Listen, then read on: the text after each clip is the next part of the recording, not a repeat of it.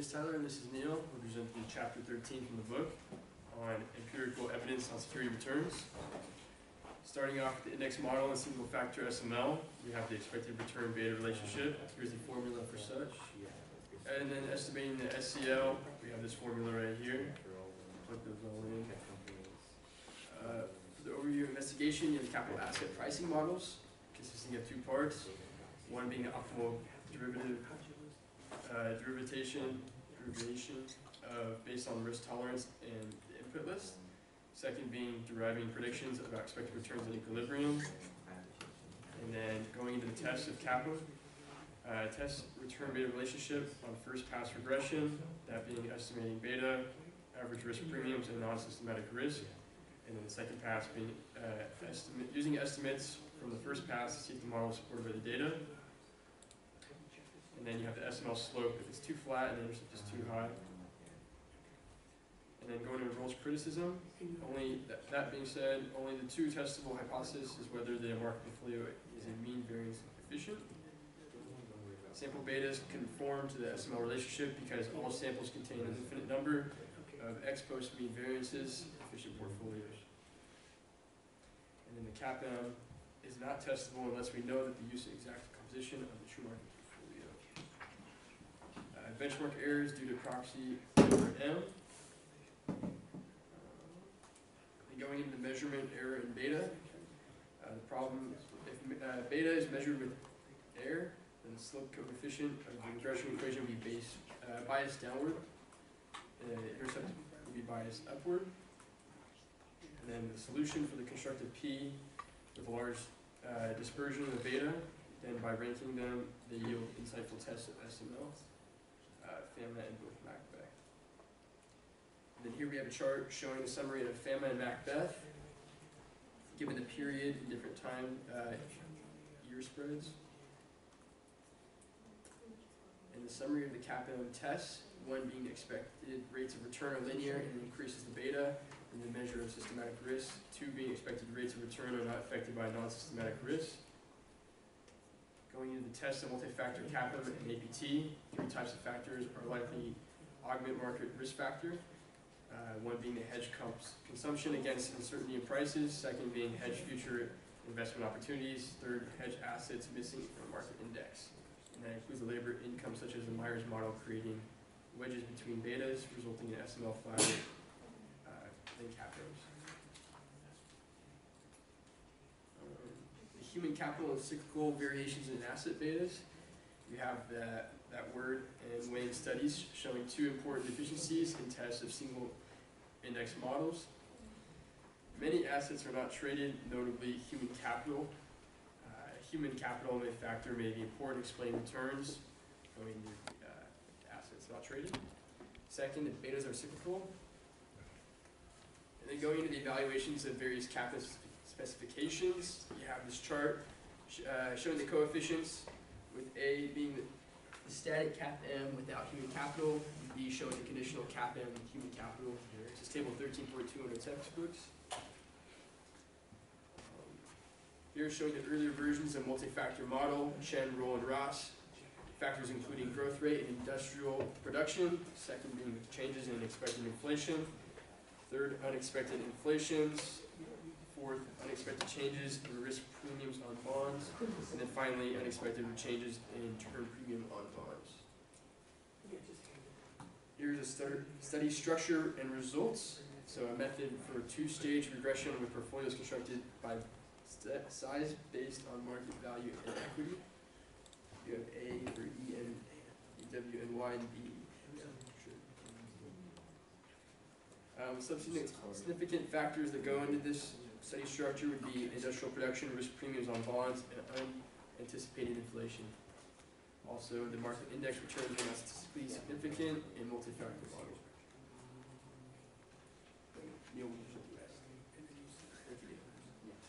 So we have the average type factor models. So this is a high book to market firms, which experience higher returns. Smaller firms experience higher returns, and the size and value are price risk factors consistent with APT. And here's a little graph of the differences. For risk-based interpretation, there's two different studies. They seem to predict that GDP growth and it relates to the business cycle. Kova and Zhang say that in an expansion, the growth beta is greater than the value beta, and vice versa for the recession. Here's the difference in return to factor portfolios based on what is red. Here's the HML beta in different economic states, so you can see it in the P in expansion, the recession, and trough. The behavioral explanations for value premiums, so for glamour firms, those are recent good performance, high prices, lower book to market ratios. High prices, those are excessive optimism, overreaction, and extrapolation of good news. And a few studies that looked at this were the Chankresky and that guy, Laporta, that guy, Schleifer, and Vishny. Here's a graph of the book to market ratio with the median growth rate, the beginning and the end of the end. There's another graph of the value minus glamour returns, rounding earnings. So tell that each year it gets lower and lower. So momentum, it's another factor. The original Fama French model plus the momentum factor, it evaluates abnormal performance of the stock portfolio. Winners minus losers, it's the winners and losers based on the past returns. So when it comes to liquidity and asset pricing, liquidity involves trading costs, fees of sale, necessary price concessions to effect a quick transaction, market depth and price predictability. The Pasterns, Dombog studied price reversals may occur when traders have to offer higher purchase prices or accept lower selling prices to complete their trades in a timely manner. So the conclusion is liquidity risk is a price factor. Here's a graph of the liquidity and asset pricing of the CAPM alpha and the Pharma French alpha. Here's the consumption growth and market rates of return. So what matters to investors is not their wealth, but their lifetime flow of consumption. So measure risk as a covariance of returns with aggregate consumption. Then here's a graph of the annual returns and consumption betas. The top is the excess returns to the bottom for the consumption betas. So here's another graph of the Fama French 25 portfolios from 1954 to 2003. You can see they're all over the place. So liquidity and the equity premium puzzle. Part of the equity premium is almost certainly compensation for liquidity risk rather than just the systematic volatility of returns. Thus, the equity premium puzzle may be less of a puzzle than it first appears. And the behavior explanations are Barbaras and Huang explain this puzzle as an outcome of irrational investor behavior. The premium is a result of the narrow framing and loss aversion.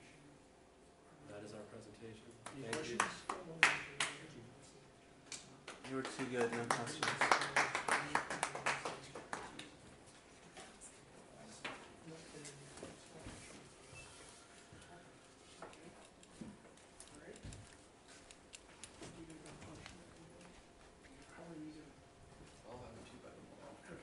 Are you following along on everything? Because I know that when you guys play golf, this is my classes and stuff like that. So you're okay? Yeah. Okay. All right.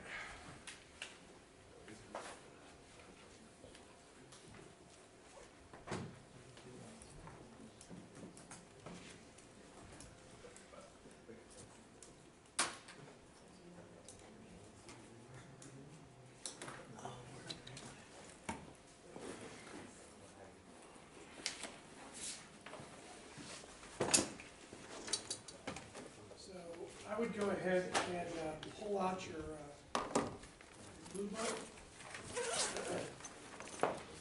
and the exam. We'll continue to work on the presentation, the dissertation presentation.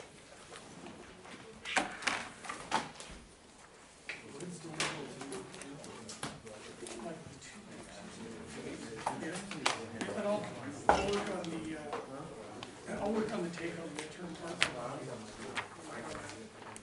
it's not gonna be as extensive as the first one, because the first part of the book is really the most important part, and then it doesn't show us.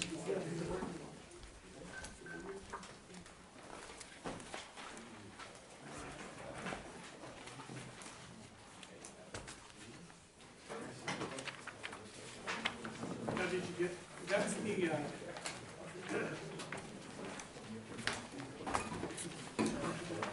did I already hand out, that's the problem, those are the real estate problems. I handed all those out. You should be able to print them off.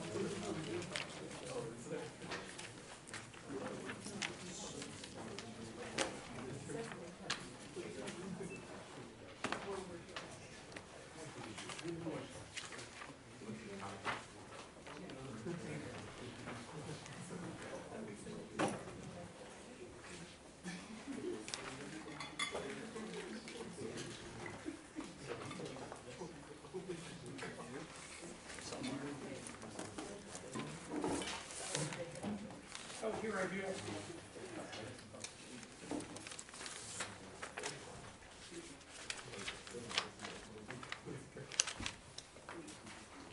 Anybody else? You guys with it?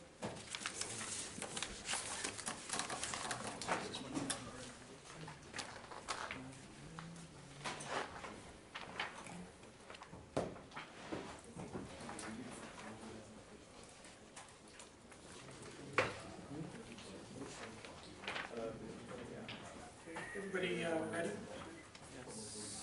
Okay.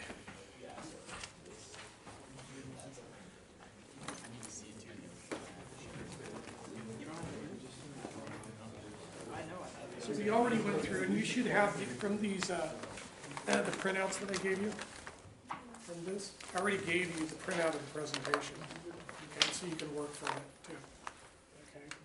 So we already talked about the motivation of the research, which was to build a strategic portfolio strategy for the multi-billion-dollar REIT, which had no portfolio strategy before. They were just buying assets where the assets became available, and that was pretty much a failing strategy to be pretty much ad hoc. They needed a strategic research portfolio strategy where they could raise multi-billions of dollars from institutional and retail investors in the public markets as a publicly traded company. Without a strategy, nobody's going to give you any money. Okay, you got to be able to communicate it. And that was basically the business case, was to be able to attract the capital and then be able to deploy the capital based on a strategy. And if we're getting multi-billion dollars, billions of dollars in new equity and new debt issuance, we can drive down our weighted average cost of capital and maximize the spread between the IRR and the weighted average cost of capital, which theoretically is called the economic value add. You may want to write that down as a note, because you don't have an intermediate financial management course here at St. Mary's. You would be learning about EVA and market value add, or MVA, in an intermediate class if you had one that was offered. How was the research to be commercialized and used by the sponsoring firm? Again, it was to communicate to the institutional investors, the portfolio managers, the REIT equity analysts, the consultants, the advisors, everybody that was scrutinizing us. That's how we would commercialize it. And we used a lot of the research and a lot of the strategy here in investor relations, and in the conference calls, the quarterly conference calls, and the annual meetings to the board of directors. So we were using a lot of the research across pretty much the whole enterprise. How was the research and the products used by the market and clients? Again, it was transparency that we were providing. We were giving them a full view of what our strategy was. And then we were able to prove over time, since we were there, I was there for almost 10 years, we were able to show that the portfolio strategy and the market strategies were valid because we were able to outperform our peers on a consecutive basis. You need anything? Yeah, the midterm exam packet that you did all for it. I think I gave all of mine out. I just have one. Maybe somebody has an extra buried in their notebook somewhere. What is the research mission? Again, to come up with the allocations.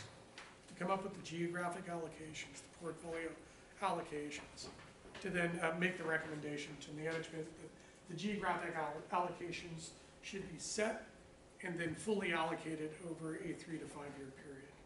Okay? You can also print this out from the website. Okay? What are the research goals and objectives? And again, we went over these on Friday too.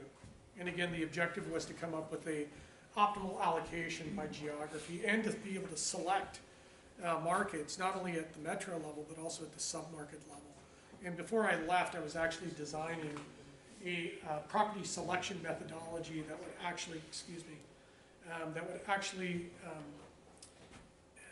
you guys are gonna talk, will you whisper into each other's ear softly so that way it doesn't disrupt me? Thanks. And then the research questions, what are the research questions? What are the hypotheses that were tested? Again, we went through that. Literature review, we used the books, particularly the Markowitz books, the Bodie, and Marcus books. I did the peer review journal article searches to identify research, both industry and academic, that had been done prior to get some external validation.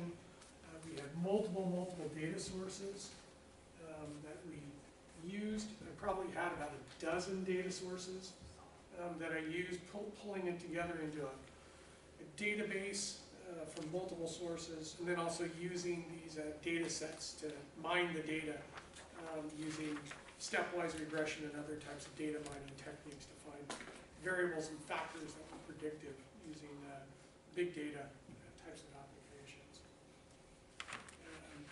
Economic and finance theories that we used, well, obviously modern portfolio theory,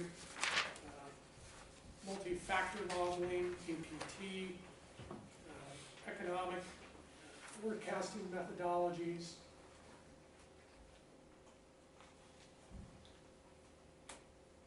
And then what I was getting into here was what I've been basically telling you over the last year and a half, 2 years, depending on how long you've been taking my classes, is you're operating in a more volatile environment than any portfolio manager has ever basically operated in history.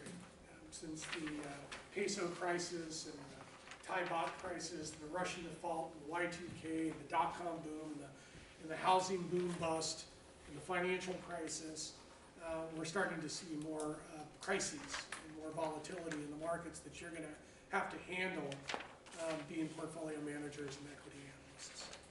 A lot of the analysts and all the managers don't want to deal with the reality of increased volatility. They want to assume that things are going to stay in the growth phase and things are going to go up forever, but they don't. Things become volatile, things crash, markets get disrupted, and that's when the finance and the economic theories break down. And if you just look at GDP over the years, the last financial crisis that we had was basically a Six Sigma event.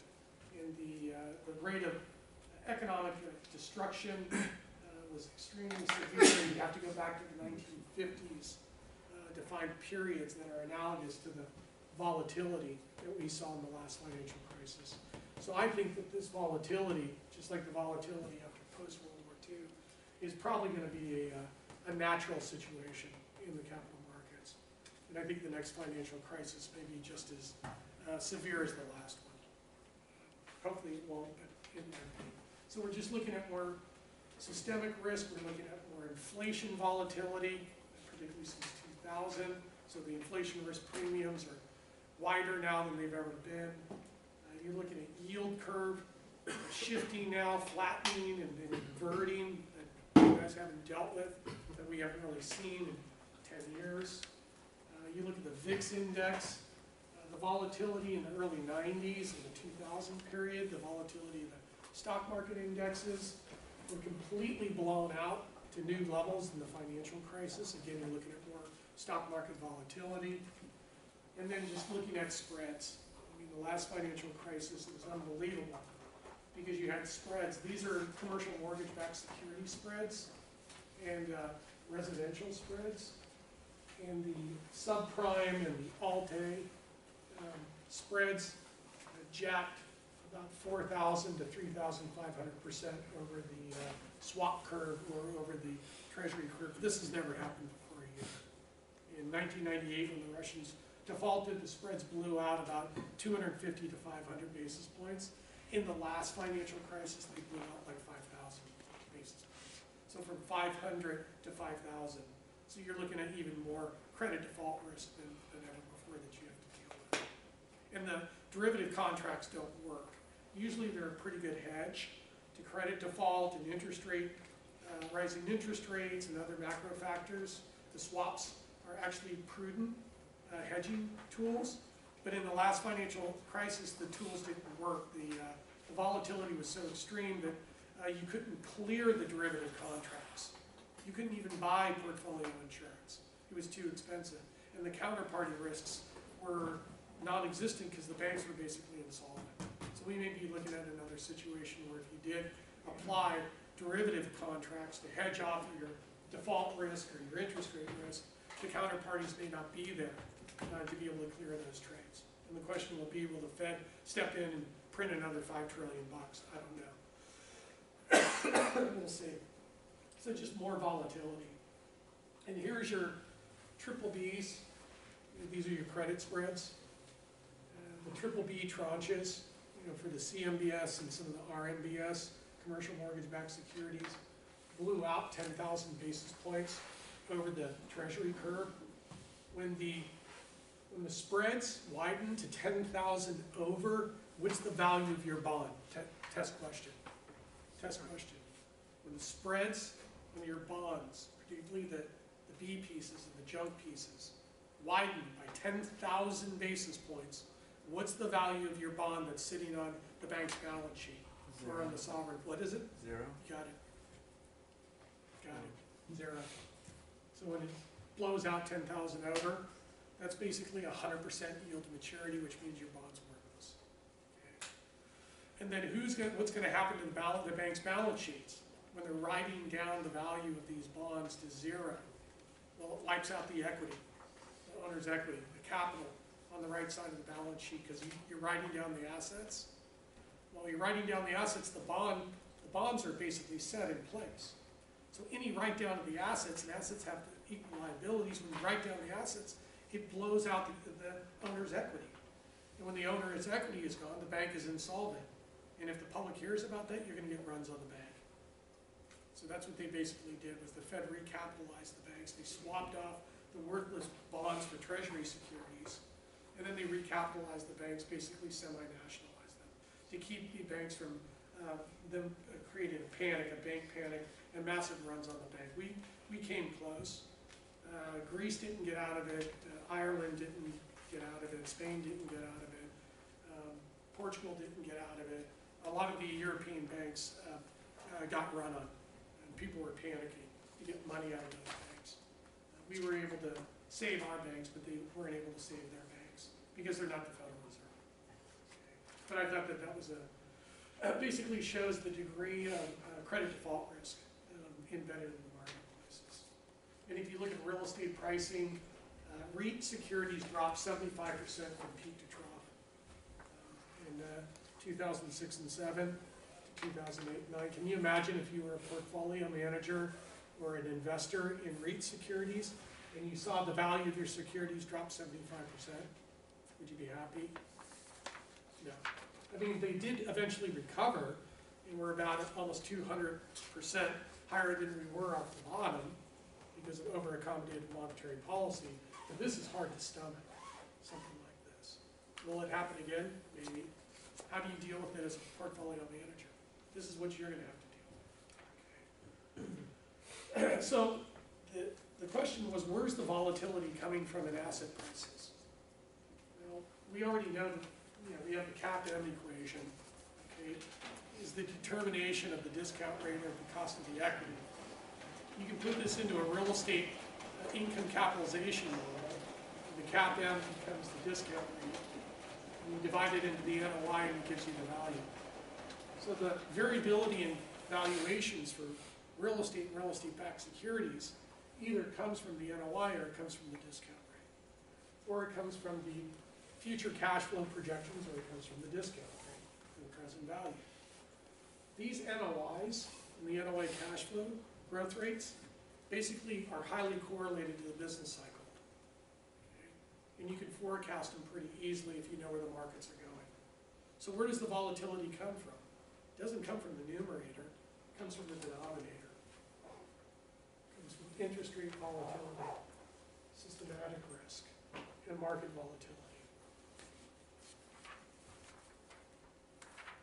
So that's really important to understand, is that it's really monetary. We've kind of moved away from economic fundamentals as the main driver of intrinsic values for assets, and moved more towards relying on over-accommodated monetary policy to basically cause intrinsic values to go up. Well, if monetary policy is overly accommodative and they drive down interest rates, which you already know, zero or negative, it's going to prop up asset prices. What happens when they start taking away the liquidity? What happens when they start selling off the bond portfolio? What happens when they start raising interest rates? The markets go into convulsions. They're going to go into, and the stock market you saw was down almost 1,000 points last week due to rising interest rate convulsions from the market. The bond market was the same thing. There was a sell-off in the stock and the bond market simultaneously, which is very rare, due to convulsions due to rising interest rates. And now with rising interest rates, the real estate market is coming next. That will convulse also. We're already starting to see it at the lower end of the single-family housing market. Home prices are starting to deteriorate at the lower end of the market because people at the low end of the market, the economic spectrum, are more sensitive to rising interest rates. And they used adjustable rate mortgages that are tied to short-term interest rates. So as their mortgage rates start to adjust, they start to convulse. And what I'm starting to see as I drive around these neighborhoods is I'm seeing more for sale signs because those people are very sensitive. And it is the peak of the market, so why wouldn't you sell? And pocket the $250,000 to $500,000. If you're married, you can sell your house and not pay any tax on $500,000 capital gains in your home. If you're single, $250,000. Why wouldn't you sell at the peak of the market in a rising interest rate environment and pocket $500,000 tax-free? It's pretty compelling. So the bond and portfolio theory application, again, you've seen this before. Why would you put real estate in a stock bond portfolio? Because it blows out the efficient frontier. It increases the risk-adjusted rate of return. So you want real estate within the portfolio. That's the first question that needs to be asked when we were marketing this program, is why would we put real estate in our portfolio? Again, you gotta come up with an economic argument.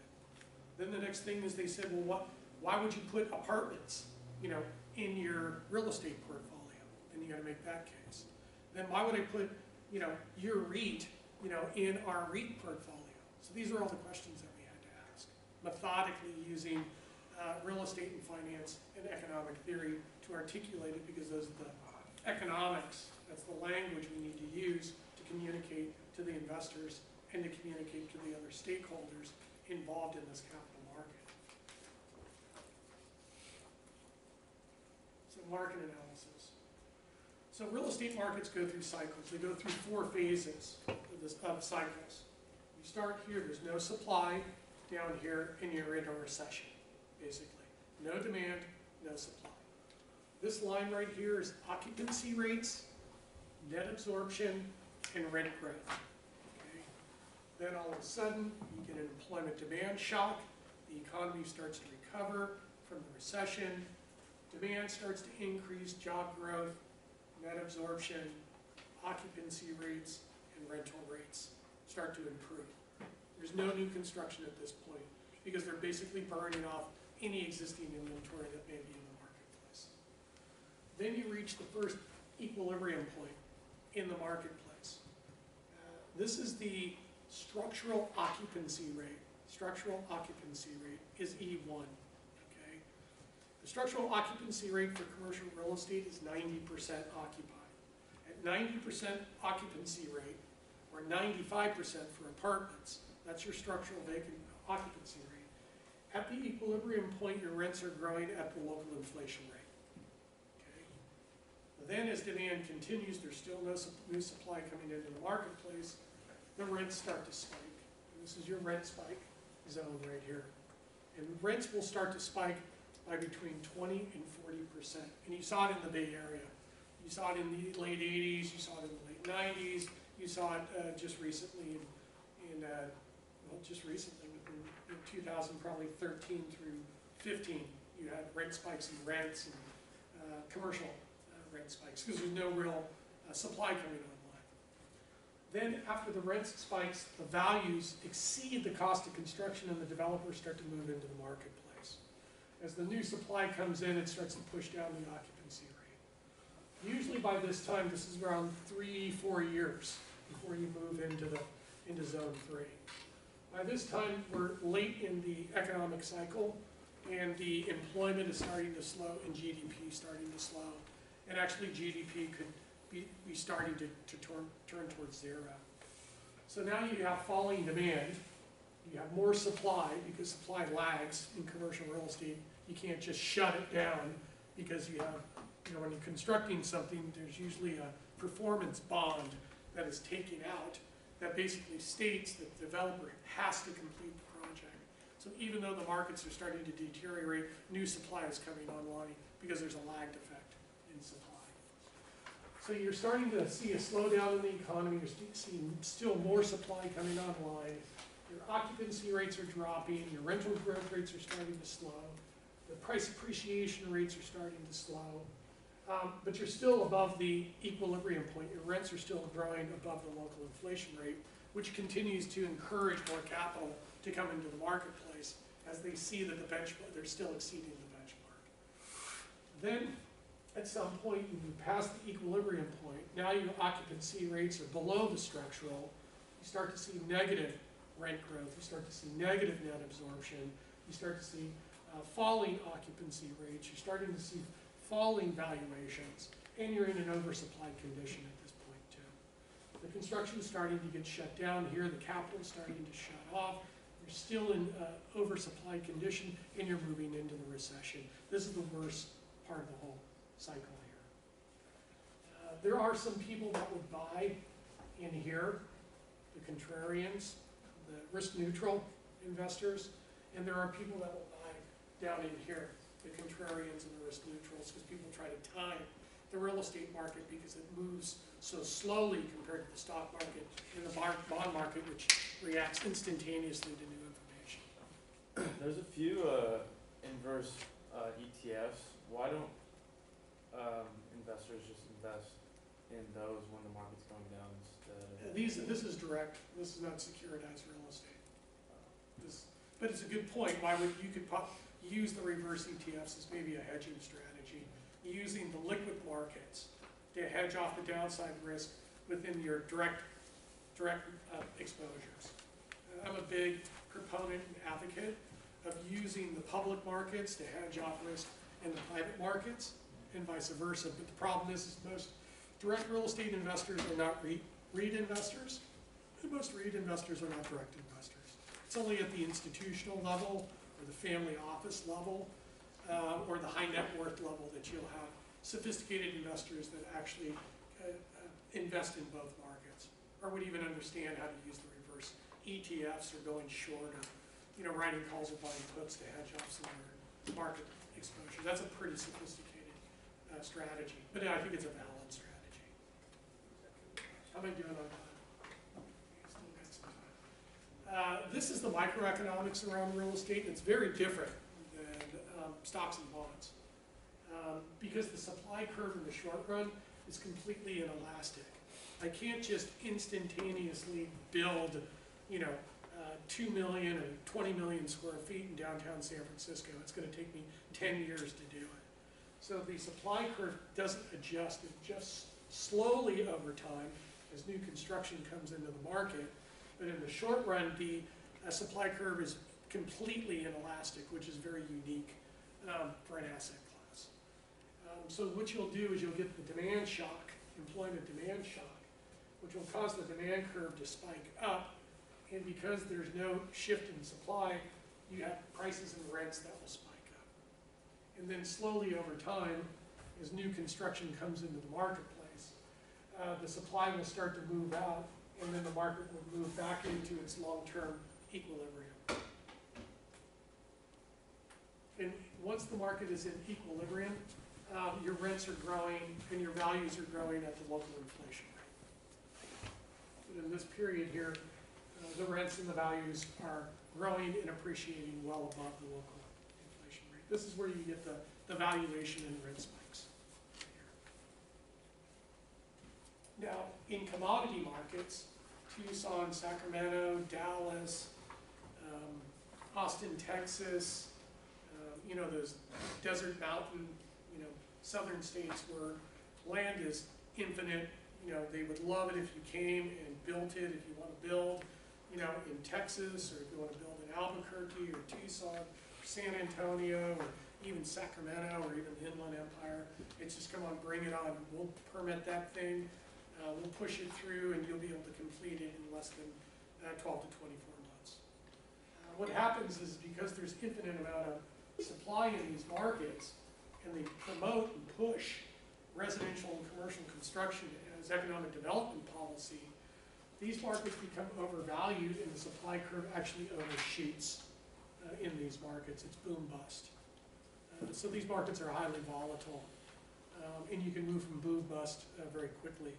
When I was working for the REIT, I recommended do not go into commodity markets, stay away from commodity markets. If we can buy and build in supply-constrained markets, we'll always outperform the local inflation rate, and that's all we need to do, is to outperform the local inflation rate within a supply-constrained market, and our valuations are going to go up constantly over time, and the value of the firm is going to be maximized slowly over time.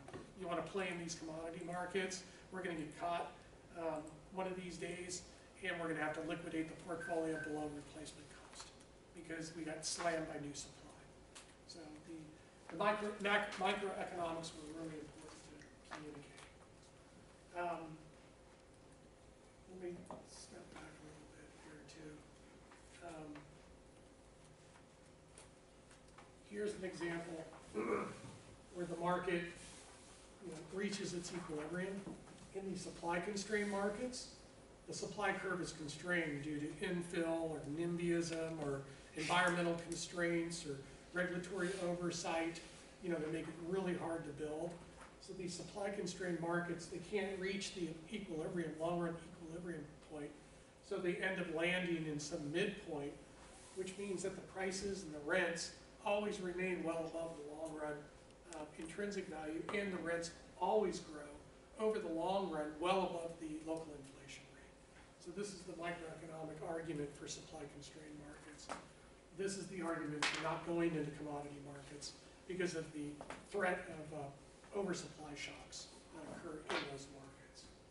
And we sold off, my recommendation to the board was to buy $1 billion in Southern California, and to also buy Northern California and Seattle, and less so in Portland and Utah. And they ended up selling off Tucson, Albuquerque, and Sacramento, and then they eventually sold off Phoenix and liquidated their mountain and desert state portfolio and deployed the capital into North Hollywood, Beverly Hills, Century City, supply-constrained markets, Class A submarkets in Southern California, and then doubled down on Silicon Valley in West Side Santa Clara County. The other thing that's really interesting too, from a microeconomic standpoint, is here where you have a complete elastic supply curve. Remember, real estate markets were completely inelastic. Here's an example of a completely elastic supply curve. This is what the microeconomics looks like for derivative contracts. Okay, and this was my argument for property derivative contracts, or one of the industrial market structures of the derivative markets. Is how much does it cost? The demand curve increases for derivative contracts. How much does it cost me to write a derivative contract? How much would it cost me to write a derivative contract? I got somebody on the other side that wants to buy a forward, I want to write a forward. How much would it cost to basically put that deal together, to write that contract? However much you pay a lawyer. Yeah, probably, and how much, like $5,000 bucks? Yeah. Okay, maybe, how much is a pen and a piece of paper? Nothing. So basically I can write let's say it costs $50,000. I can write a multi-billion-dollar forward contract for basically $50,000. So the transaction costs are nothing, right? So that's what these banks were doing leading up to the financial crisis. They were writing and buying derivative contracts amongst themselves and basically levering up their banks using off-balance sheet contingent liability products. That then when the financial crisis hit, a lot of the counterparties defaulted. A lot of those derivative contracts were basically worthless, and that would have hit the bank's balance sheet significantly and impaired the bank and caused a run on the bank. So the Federal Reserve decided what they would do is print basically $2.5 trillion and buy all that crappy stuff off of Lehman and Bear and B of A and Wells and Goldman and clean up their derivative balance sheets. And this stuff is actually occurring now too, because under Dodd-Frank, they've circumvented the clearing and the writing and the buying of the derivative contracts, particularly over the counter in the United States. And what the top 5 and top 10 multinational banks, money center banks did is they rerouted the derivative trading through London and through Shanghai and Singapore. So they circumvented the United States to continue to build their book in derivatives outside of Dodd-Frank and outside of the U.S. regulatory oversight. So the derivatives will come back to probably haunt us again at some point. So getting into real estate within a capital markets context. So the next was this section was to analyze risk-adjusted returns for competitive financial and real estate capital market asset portfolios. The results show that risk-averse institutional investors are better off investing in apartments, the western region, apartments in the west. REIT investors were better off investing in western apartment companies based off of the research. What do you mean by west? The desert mountain states, so like Arizona, not Wyoming, Nevada, California, Pacific Northwest were the primary states. Mostly California had the best performance over the long run. So I used what was called the NACREIF index, which is a valuation index that was designed by Jeff Fisher and Blake Baird out of Chicago in the early 80s as a benchmark, so that pension funds and pension fund advisors could benchmark their real estate portfolios against an established benchmark to be able to calculate alpha also and see if they outperformed. So this was basically the methodology. You've seen this all before. High return, low risk portfolios, high return, high risk portfolios, low return, high risk portfolios, and low return, low risk portfolios. Do you want to be down here? Well, maybe if you're ultra conservative, do you want to be out here? Maybe if you're a contrarian investor, do you want to be up here? Yeah, if you're a risk neutral investor, and if you're a risk averse investor, you want to be up here in the upper left-hand quadrant. So what I did was I basically took quarterly returns for the different asset classes, calculated the mean and the standard deviation, and then plotted them within an efficient frontier capital market context. And it made sense. You got your REITs and your S&P 500, high risk, high return, and then you had your real estate assets down here, relatively lower return but significantly lower risk. So higher risk adjusted rates of return. What I was trying to do through this whole process was to say, why should you put real estate within a stock bond portfolio? Well, if you say yes, then what should be the allocation within the real estate portfolio? And then if the answer is yes, then it's what rates do you want to buy to gain this market exposure, assuming away systematic risk from publicly traded securities. So here's where apartments ended up, which I thought was amazing. They gave you high return and low risk. Not bad. I'd take it. And it's a durable asset too. Then I just showed the standard deviations, the mean returns, and then I just took the return to risk ratio and sorted them. And this is, remember the chapter that you just looked at, the behavioral finance chapter? This is behavioral finance, application. This is applied behavioral finance. Because not only what I did was I looked at the return to risk ratios and sorted them, but also said, here's the risk averse investors. These are the asset classes that risk averse investors are going to want to hold. because they provide the highest risk-adjusted rate of return. If you're risk neutral, you're gonna have most of your money in the S&P 500 in REITs and corporate bonds, which makes sense. And then if you're contrarian or if you're opportunistic, you're gonna be in REITs and the S&P 500 and government bonds. I said, okay, well, what about the other property sectors? Let's have them compete. So apartments, again, low return, low risk, high return. So again, I was just making the argument based on the unbiased research that really the majority of your investment should be in the apartment sector. And apartments are the best sector because the demand for apartment units, which is housing, is driven by not only demographics, but also jobs, economics. And apartments get preferred financing through the government-sponsored entities, such as Fannie Mae and Freddie Mac, give them preferred loans that they can use because they're in the housing business. So they have not only a capital market comparative advantage, but they also have a demographic and economic demand comparative advantage over the other asset classes, or over the other property sectors, and it shows up in this continuum. So again, apartments. And again, I reran the methodology, looking at risk-adjusted rates of return. Again, risk-averse investors, you should be in these asset classes. This is where the majority of your allocations should be. If you're risk neutral and you're just looking for return, then you want to be in apartments, retail, and warehouse. So actually, apartments have comparative advantage in returns. And if you're risky and contrarian, you would be in office, R&D, and just overall real estate altogether.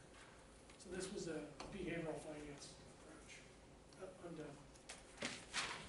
Okay, so keep taking notes.